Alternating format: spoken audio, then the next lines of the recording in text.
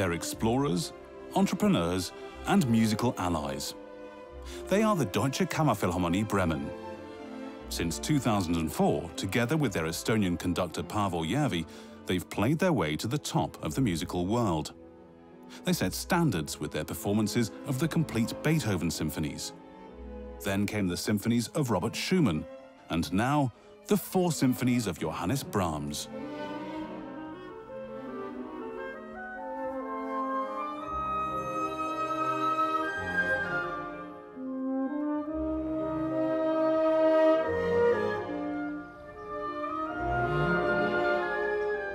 A school on the outskirts of the city of Bremen. This is where the Kammerphilharmonie has its rehearsal spaces. It's where they work on and study the Brahms symphonies, music which has been pored over and played many times down the years.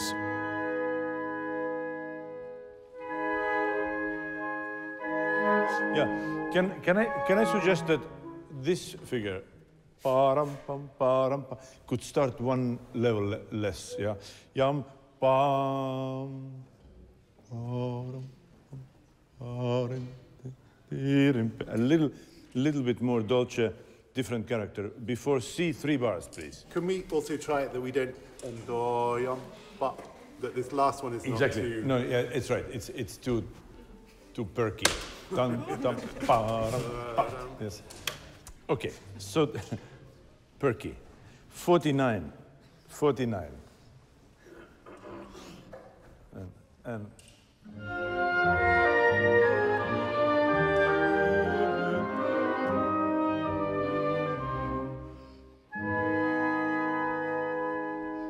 why do we need to play a Brahms symphony in concert again if we have recordings?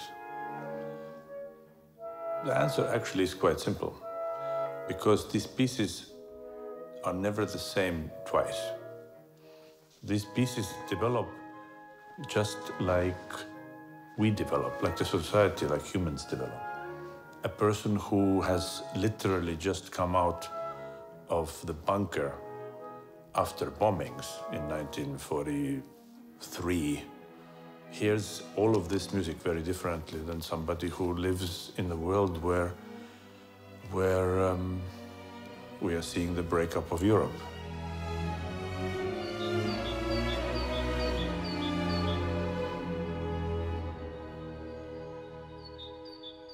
Johannes Brahms was born in 1833 to a family of musicians.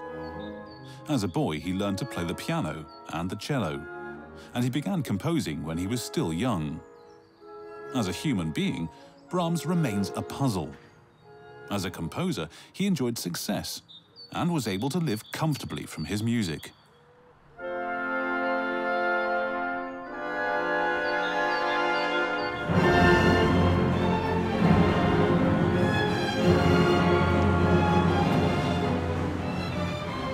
Orchestra and conductor are setting out to thrill their audience in Paris. They'll play the Brahms symphonies at the Théâtre des Champs-Élysées.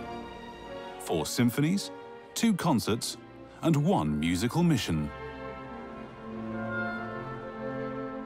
It's a very special place in Paris, the Théâtre Champs-Élysées. Of course, it's quite close to the Champs-Élysées, although it's nearer to the River Seine.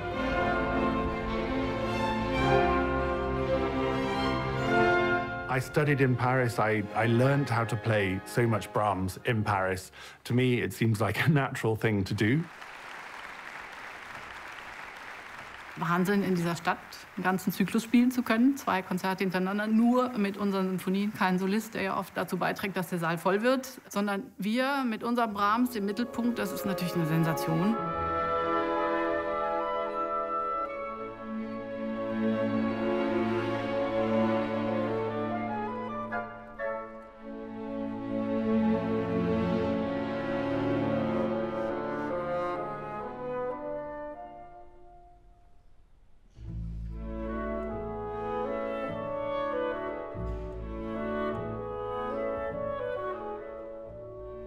The first performance of the 3rd Symphony was given by the Vienna Philharmonic.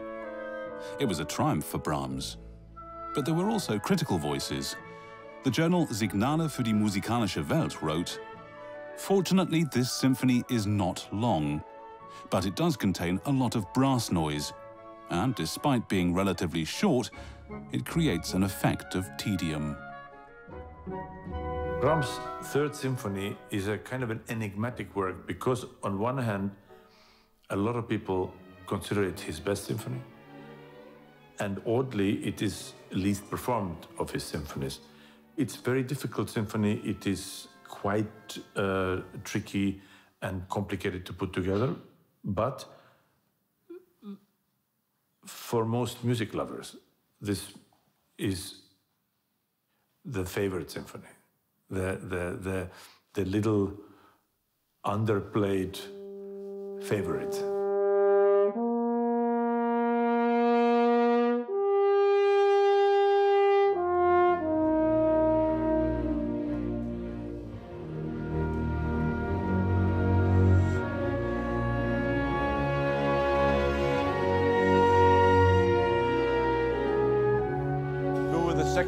Second horn.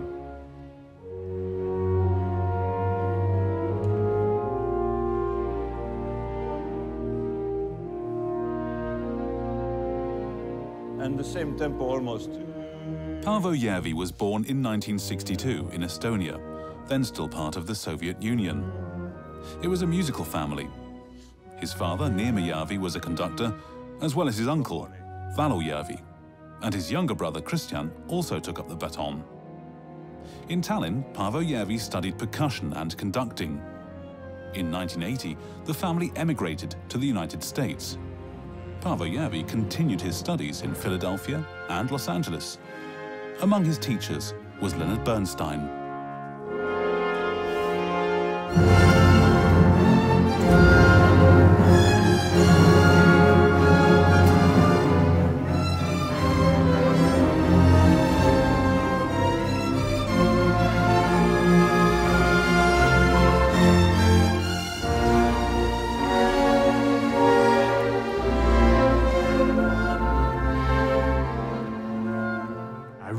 Talk about the second movement of this wonderful symphony. You start off playing very much a chorale, a tune with the other clarinetist and the two bassoonists.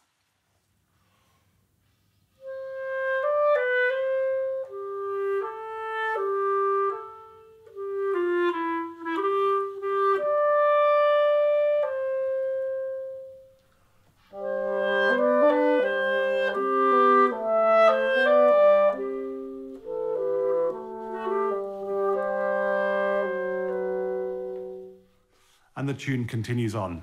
I love playing this tune because this is music that really has to speak. You have to really find, it's not a simple melody. You have to really find how this phrase works. You have to work out which voice is speaking, what they're saying. Is this an answer? Is this a reply? Is this a comment on what's being said? And strings are anything. This little answer is where the tempo actually comes from. The timbre is very beautiful, but could we imagine, you know, Brahms did all these Rinaldos and all this choral things for a male chorus. You know, if you heard the male chorus singing with humming, do you know that, hear that sound? I hear this in D, like for example, cello bass, can I take one before D? Just this, and one.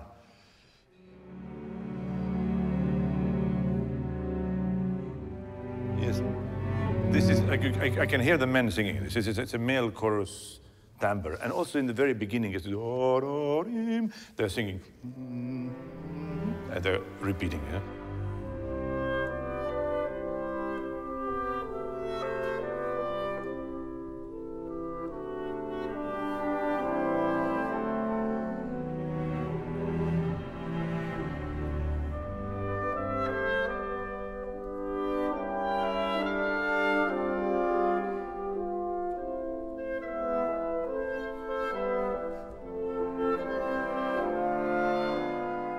dritte Symphonie im zweiten Satz. Es gibt eine ganz, ganz nackte Stelle zwischen Fagott und Klarinette.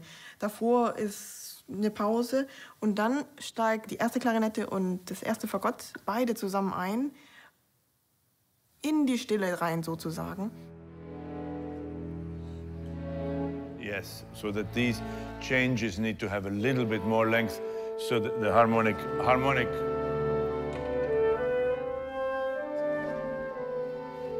You want to play it? I know. It's let's do it. You want to do it?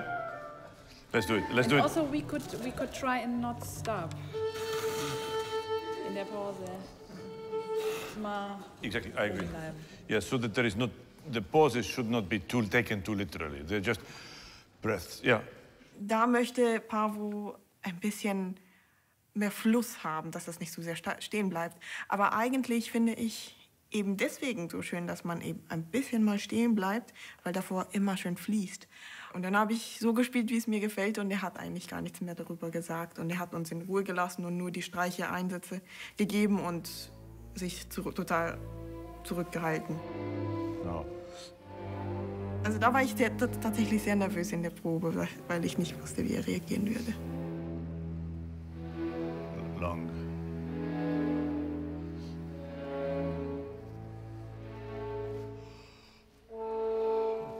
That's it.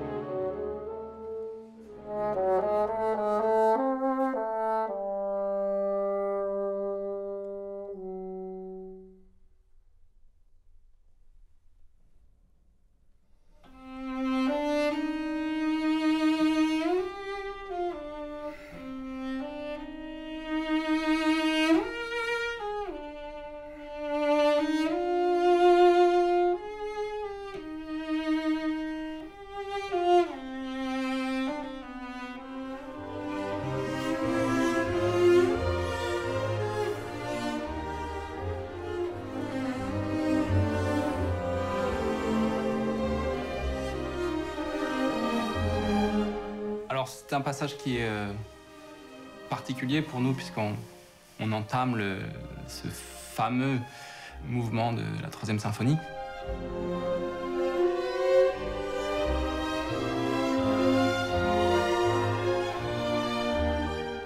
Je pense qu'il fait un petit peu la magie de ce passage, c'est pas seulement le thème mais aussi l'accompagnement autour.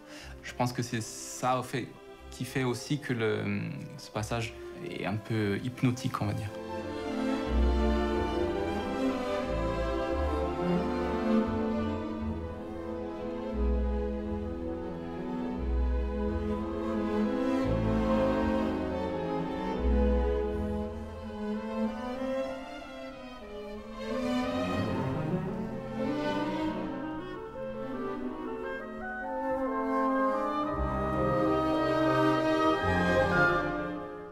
You feel like this is not anymore from this world. It's something that he remembers. Remembers the times when things were beautiful, warm, close. But of course, they are long gone. A little bit like an old person would say, I remember when I was in love once. You know, they're all dead now, but... F. Only thing is, and I know you choose the length, but if it's the longer, the better. Is it time for a coffee?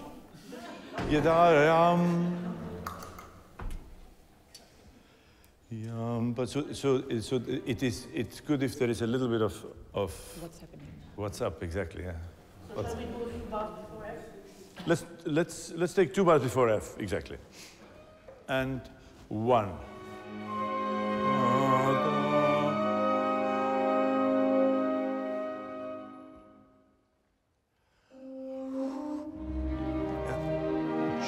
Even longer. No?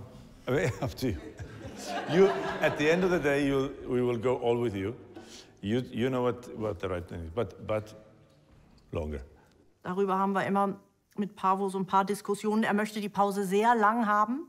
Und je länger ich Pause mache, desto schwieriger ist es auch eigentlich weiterzuspielen. Und da muss man eine gute Mischung finden, innezuhalten, aber doch im Fluss zu bleiben, um dann in dieser Stimmung weiterzumachen.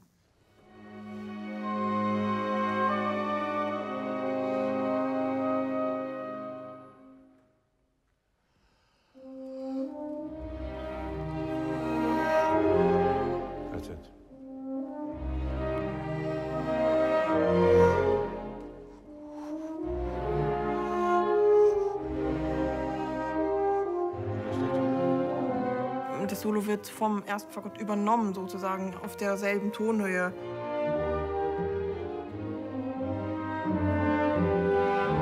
Listen to Fagott. Sie endet mit dem G und dann überlappt sich der Ton. Ab da bis zum Schluss ist ein Marathon für uns. Keine Sekunde Zeit zu entspannen.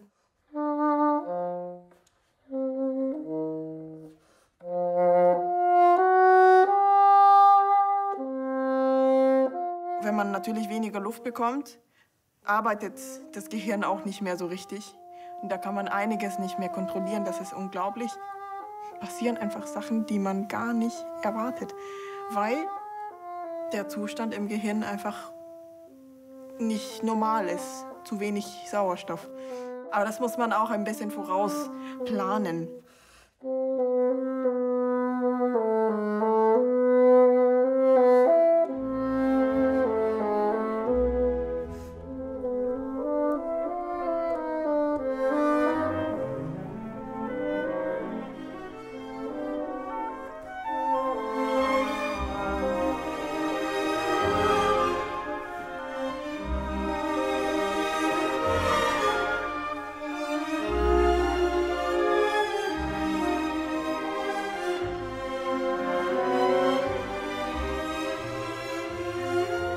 It is music that certainly is very visual.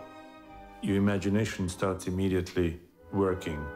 You see certain scenario in your head, but it is good that there are no words, because everybody can make up their own story. Everybody can relate to their own experiences.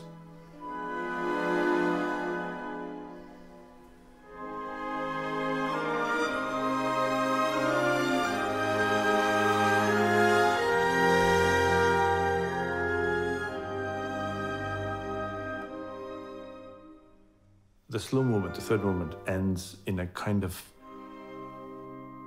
resigned, beautiful way, and there is a silence, and you don't want the silence to end. And then orchestra starts playing, almost whispering. Like this. They almost start. And as if you are kind of woken up from this dreamlike state that the movement before put you in. And this whispering type of slightly uneasy movement erupts into this almost rage. Yam, pa-pam.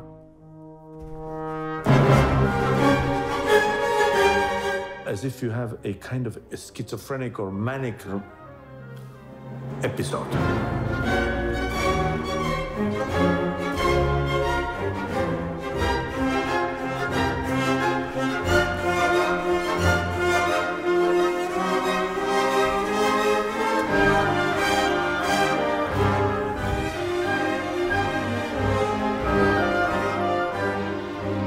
And then it goes back again, and you realize, okay, there is somehow everything that happened before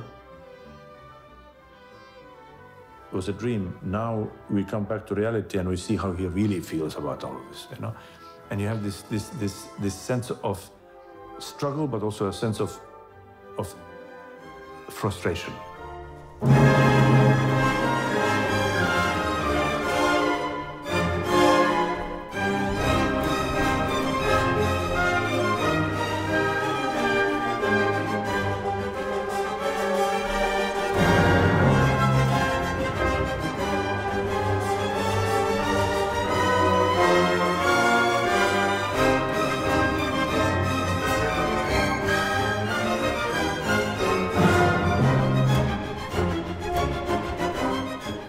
is that it's not reachable to me? Why is it that I can't?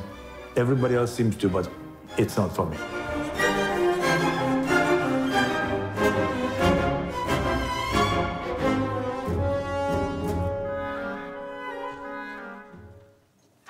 And could we once just do the viola, that beautiful viola solo? What you don't like? I like everything. I just wanna hear it everything because I like it so much. But it's, you know, brace, you know. So can we take once? N is good. N is good. N, we can get into it. N, yeah. 1, N.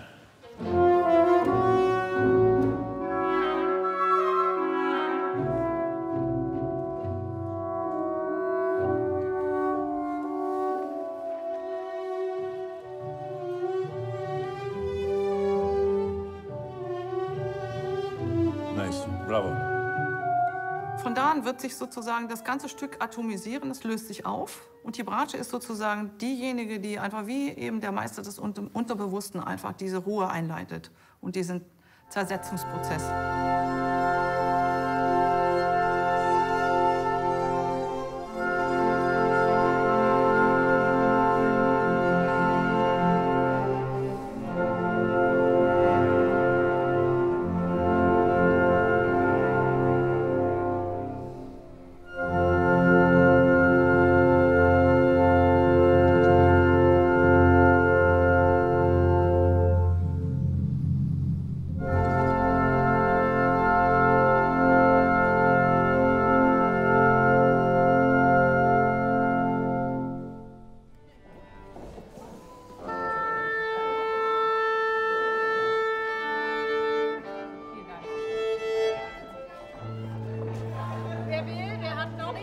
Der Spielraum wird in den Proben vorbereitet und die Konzerte laufen dann wirklich einfach offen ab. Es ist ein offener Prozess, man weiß nicht, wohin es geht.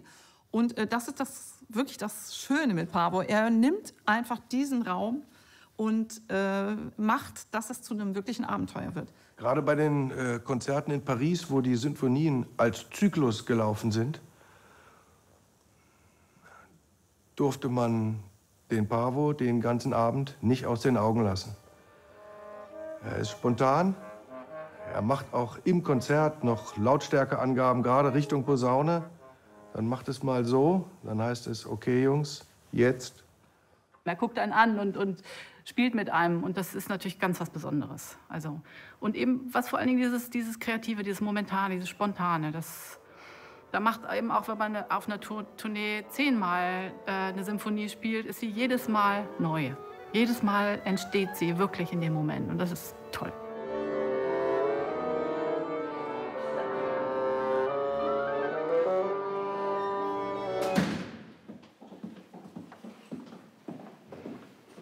My first contact with Brahms came through my father. When I was a small boy, my father, of course, not only conducted them, but listened to all the recordings. So a lot of what I know and what I intuitively feel now has to do with what he was pointing out. And we all know that the first introduction to anything is the most powerful and long-lasting one. From Bernstein, I remember the Fourth Symphony, which he was teaching in the Summer Institute. That was kind of a life-changing experience. Everything that he did with the Fourth Symphony is very vividly still in my mind, and something that actually made me realize or love the spontaneous side of Brahms, something that we never thought existed before that.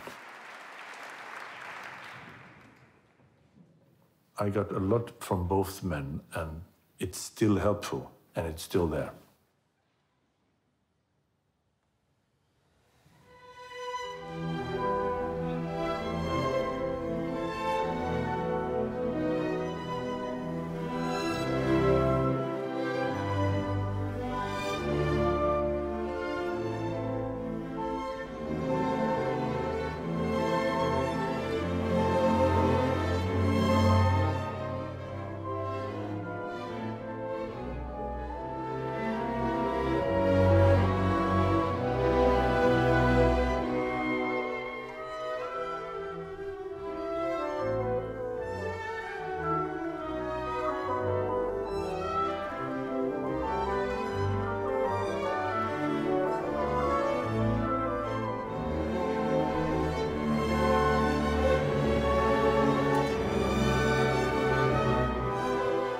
Brahms conducted the first performance of his last symphony in the city of Meiningen.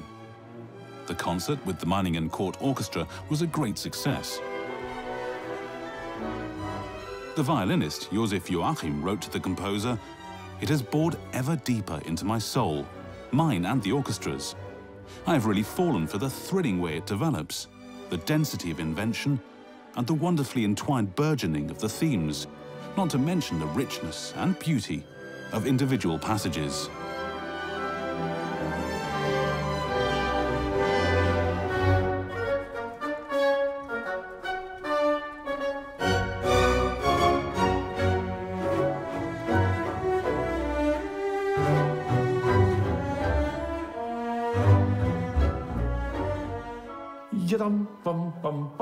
Like this. When I was studying with Bernstein in Los Angeles, it was a fourth symphony. I never forget when he was teaching this symphony to young conductors with a youth orchestra. And cello started playing and everybody's making a beautiful sound. And he was just saying this, that yes, but you know, what makes it really interesting is that mad German tango. And from that point, I have never been able to get it out of my head. This is what Bernstein called this, the mad German tango. Dun, dun, dun, dun, dun. Right now, at the end, it gets a little bit weak in character. Dun, dun, dun, dun, dun. Dun, dun, dun, dun, dun. Yeah, and also a bit fast. Of course, it's not really a tango, but that story is good enough for you to understand the character he was looking for in order to make this lugubrious melody even more interesting and have a structure. Somehow the timing of the last bar maybe could be a little bit more marcato, a bit more just together, precise. Let's take one more time, M, please. Could we just try playing a little bit longer on the accented notes?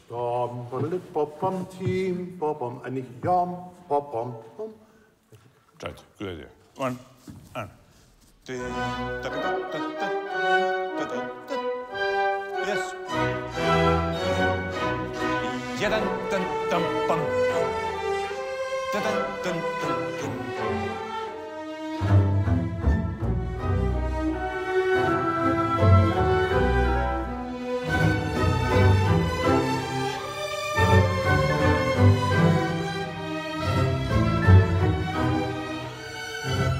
The obvious thing is that it's a symphony that comes from a person with an entirely different state of mind. It's a person who doesn't necessarily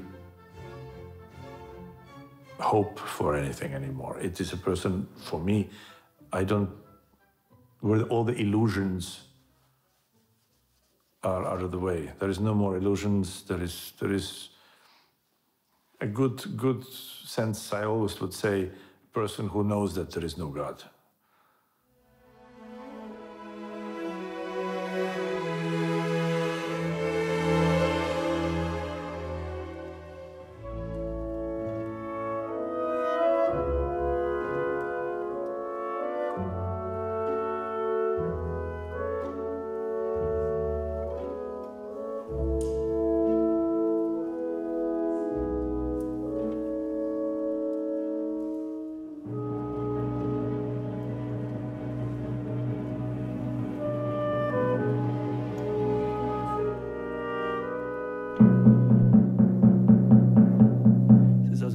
Sondern ja, und das ganze Orchester hört da drauf und setzt sich da auch drauf. Und es steht 3P da, also es ist ganz, ganz, ganz leise.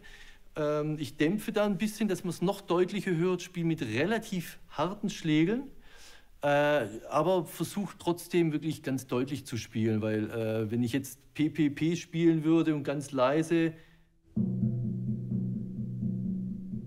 das würde keiner im Orchester hören. Man muss es immer angleichen. Also wenn ich empfinde mich da wirklich auch als wichtiger und trotzdem muss man das relativ sehen und das muss man dann einfach wissen, was die Aufgabe ist. So.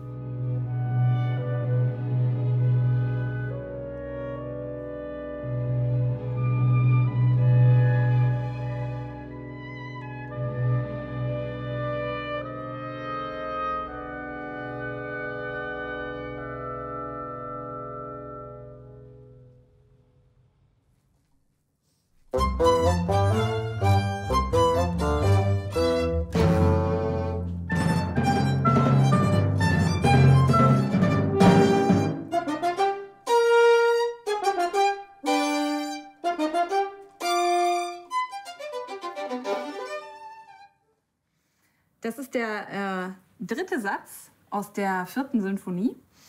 Und die Überschrift heißt Allegro giocoso, was so viel heißt wie fröhlich, lustig, mit Energie.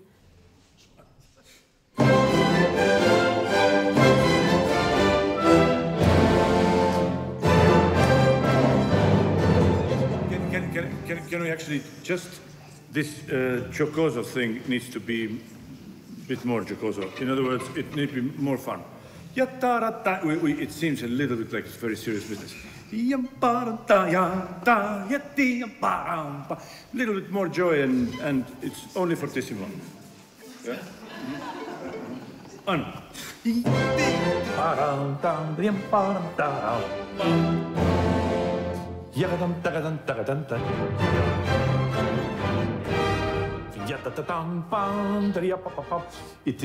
There is virility in this music. There is a sense of strength, there's muscle, there is something almost unexpectedly positive.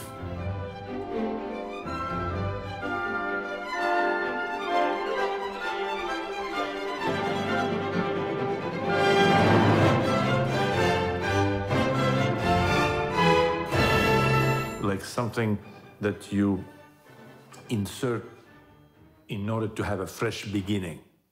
And sure enough, the fresh beginning is the finale. The finale needs an entirely new blank page. You should not be remembering anything that happened before. Fourth movement.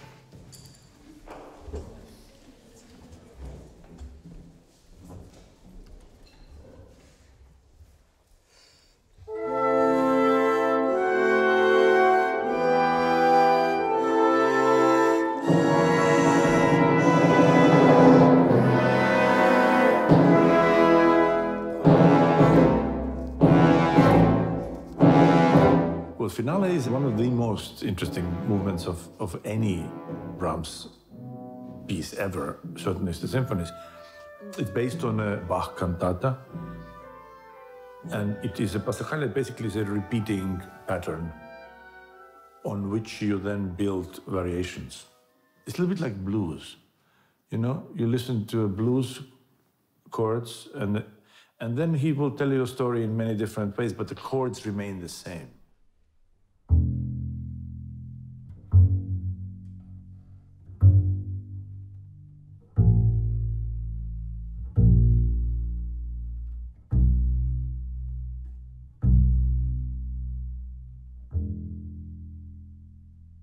Das sind die 8 Takte, die Brahms dem letzten Satz zugrunde gelegt hat und die immer wieder vorkommen, ihre Gestalt zwar ändern, aber immer zu hören sind. Also wenn man sich die einprägt, kann man die eigentlich den ganzen Satz über finden.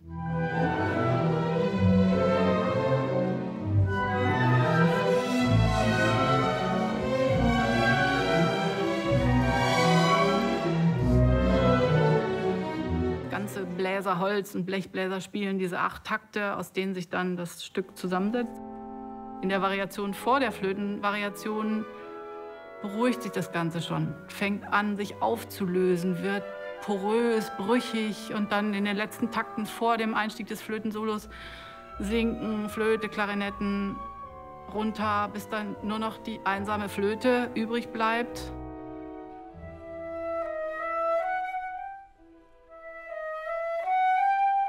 Es ist eine der wenigen Stellen in der gesamten Orchesterliteratur, wo die Flöte mal keine heiteren Empfindungen ausdrücken darf.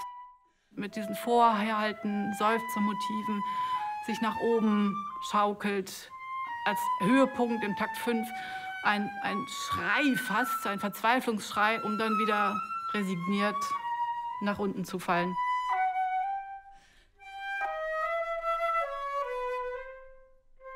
Also es ist wirklich ein Moment der Auflösung, der Trauer, der Verzweiflung, der Einsamkeit.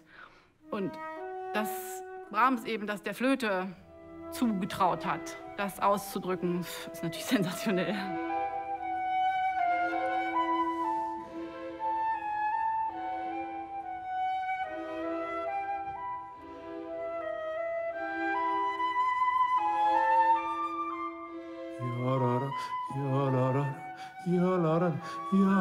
Yeah, he has a certain sense of desperation and some kind of a feeling of reaching for something and looking for something, but not quite obtaining it, and as if you are looking for salvation. You're looking for acceptance, as if you're going to a confession.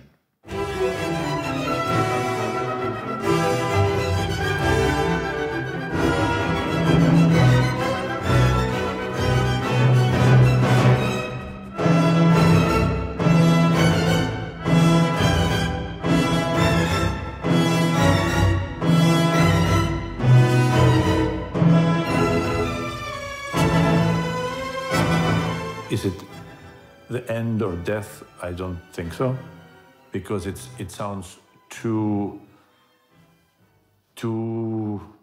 alive and angry for it to be that close to death. It's a kind of a strange ending, and it always feels like we need more, few more bars. So how about? But I think that we're out of luck. We are not going to get any more bars. So my suggestion is ya dera dera dera dera dera dera dera lam pam pa tam. It's the last bar, perhaps not as in tempo, but as long as possible. Yam yam tam. Yeah, so that there is really the end of the symphony. It often we hear it from the applause sometimes. And it's like, that's it? That's finished? We need at least 5 or 6 chords. Beethoven would write 16 chords. Paavo, do you want a hit at the end? I think maybe not maybe not like this. But somehow there needs to, it can be a little swing at it. But not too concrete. Yeah? Okay. It feels as if everything just crashes and stops.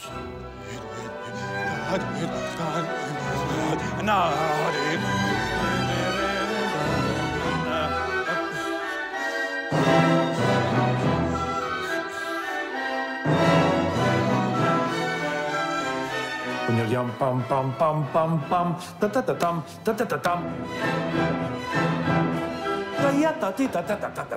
Yum pam. Enough. Door is closed. No more symphonies.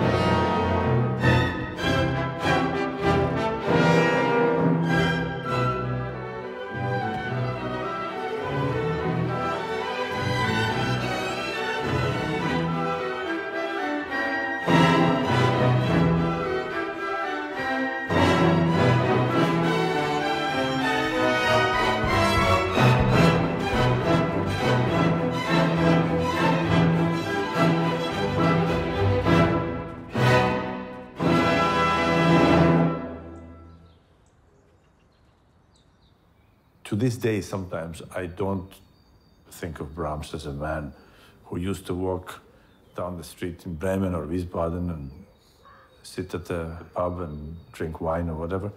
For me, it is a kind of a godlike figure.